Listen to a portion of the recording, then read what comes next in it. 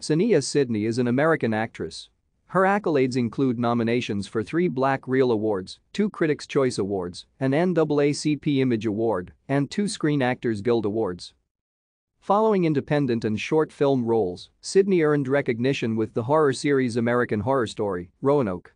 Her breakthrough came with the period drama film Fences, for which she received a nomination for the Screen Actors Guild Award for Outstanding Performance by a Cast in a Motion Picture. She subsequently appeared in the biographical film Hidden Figures and the superhero film Fast Color. Sidney earned praise for leading Fox's vampire drama The Passage and playing Venus Williams in King Richard.